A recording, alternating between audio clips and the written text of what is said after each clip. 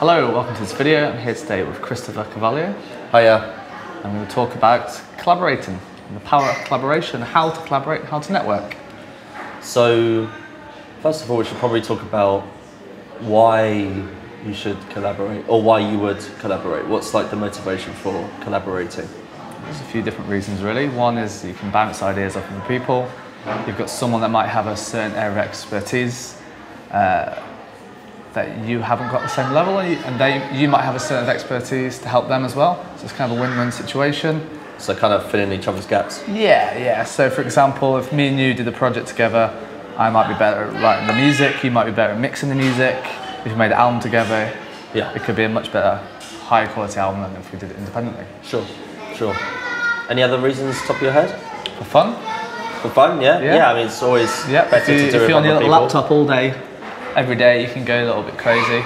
Yeah. If you're surrounded by people who are like-minded, a lot more energy, a lot more fun, rather than being stuck in the dreaded laptop world.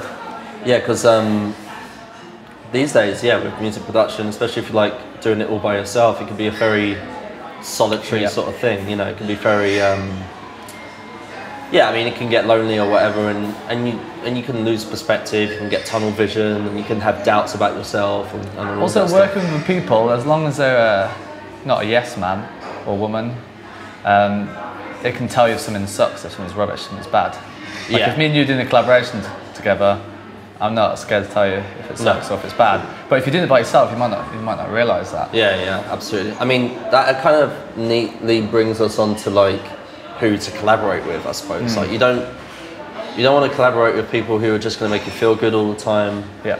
I mean, me and you, we have back and forths and stuff all the time. We often disagree on stuff, but like generally we come out to a good outcome, and we also, like you said earlier, we bring different experiences and perspectives into the mix. I might say something and you might be like, I didn't consider that. Yeah. Or you might be like, well, I disagree with that for this reason. If we were just like, oh yeah, agree, nothing will get done. It'd just be the same, yes. Yeah. That's why Freddie Mercury struggled a lot when he went solo, because he was surrounded by so many yes men that everyone was just like, oh, that beat's amazing, this lyric's amazing. And when he was working with Queen, he had the rest of the band would be like, Freddie, that sucks, don't do that. And if you come from a band that's more of a partnership, or a band that started when they all were like from the same level, then they're not gonna be afraid to tell each other what's good and what's not. True. So I mean, I suppose it's good to have, you know, a collaboration where you're filling in gaps and they're filling in gaps. Yeah. And it's not just one-sided, and it's not just because, you know, it's not, for example, just because like, oh, one feels sorry for the other or something like that, they just want to bring them up. It should be like a relatively balanced value exchange between generally as well. What I think, what's useful is if you collaborate with people on your level or even better than you, then you kind of if they're better than you, you kind of step your game up as well. Yeah, absolutely. If you're kind of holding people's hands and you're doing all the work, it's the end product, whatever it is, music, art, video, it's probably not going to be as good as it could.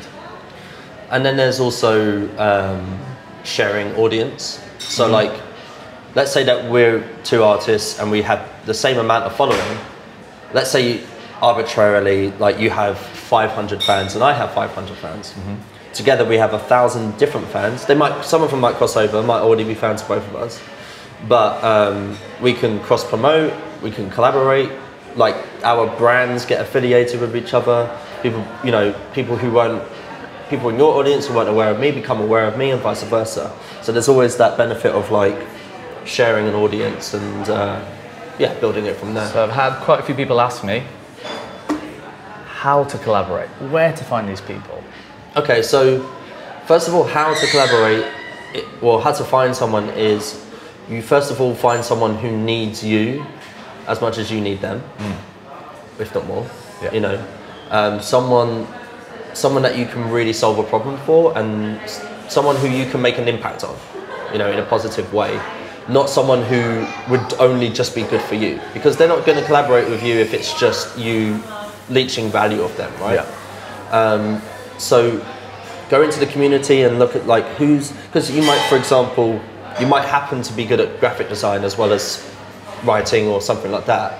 So if you can offer to upgrade their branding as part of the collaboration, and then there's another value exchange in there, then that's great. Like, it doesn't, and that's a cool thing. It doesn't necessarily have to be music. Maybe they're just not good at organising their stuff, and you're like a really good project manager. Yeah, like or in this day and like age, if you want to be an artist or a musician, it's not just about the music. No, not at all. Of a field, you have to kind of exactly. explore. You know, and yeah, I mean, what matters is you give value to them. Or, I mean, you might be a really good cook. You know, they might be really, really bad at cooking, so you... It's the only reason why you're here. Right. You definitely are the cook. It's the reason why I'm here, There's a Breaking Bad reference in there or something, I think. Anyway, let's skip that. Family-friendly YouTube. Like, the value doesn't have to be just music value. It could be any value. Yeah, I can't think of anything else right now. But like, video production. Yeah, video production. That's great. Like, absolutely. But yeah, in terms of where to find them, obviously in person's great. That's always worked. A lot of networking events. I go to quite a few different networking events, meet people in real life, rather than just over conferences, that sort of thing. Meetups. Yeah. Meetup.com, and if you want to do a free event, stuff like that. But online's great as well. I mean, we met online. We did. And, you know, I mean, the way that was for us was we were both contributing to the same Facebook groups. Yeah. We were both contributing to the same Logic Pro groups, I think, at the time.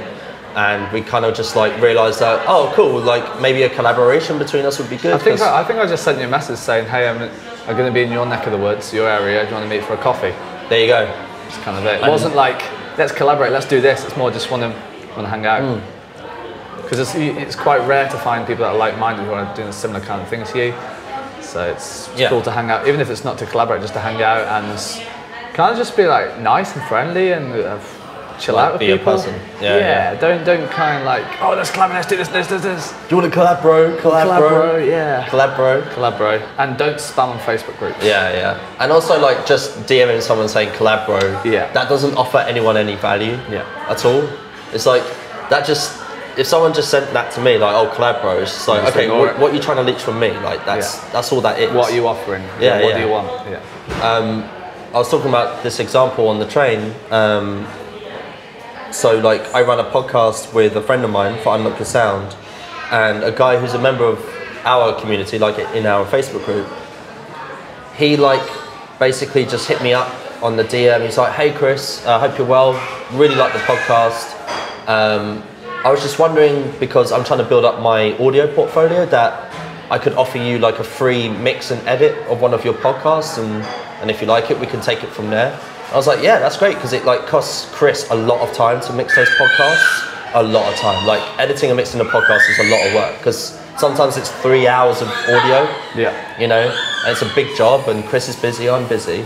And the guy just like offered to do it because he wants to build his portfolio. I was like, yeah, absolutely. And then, you know, if that goes well, I might pay him to do the rest. You know, it's not just about, like I said, it's not just about the music or the art form. I'll give you another little sneaky tip that I do. So I've got quite a few different cameras, like cameras and videos and stuff like that, as well as music. So when I go to a conference or an event, I just make sure I take photos of all the speakers. I get good quality photos sitting in the front, and at the end, I'm like, talk to the speaker. I just took a load of photos for you. I'll send them over if you want. Not trying to take value, just saying. That's just pure offering value. Everyone wants good quality photos of themselves, especially if you're doing a talk, authoritative figure or whatever. So you just I'll send them over, or airdrop them, or email, whatever, and you send them over the photos. You're not trying to collab or promote, just so they remember you. And if your name does pop up later on, but oh yeah, that guy was alright, he's doing those photos. Because now they think, next time that they think, oh, audio or music, they might think, Thomas will be top of mind. Top of mind's like a good way to frame it, is like, who do you think of first? I mean, like, when I was mostly just doing audio gigs, I was just getting gigs because I was top of mind.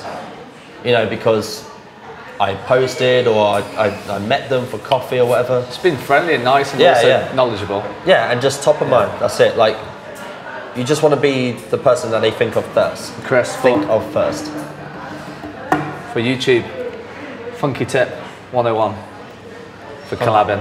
Funky tip 101. Just be selfless, completely selfless about it, and don't be weird or like have massive expectations. Just offer value.